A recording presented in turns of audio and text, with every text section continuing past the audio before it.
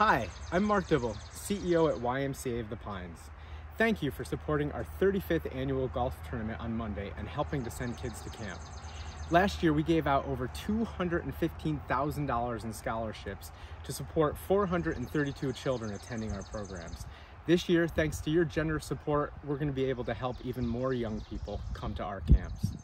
I also want to thank Ron Murphy and Murphy's Fresh Markets for being the lead sponsor of the event. I want to thank all of our sponsors, our golfers, our silent auction donors, and everyone who came out, opened their hearts and their wallets to make the day such a great success.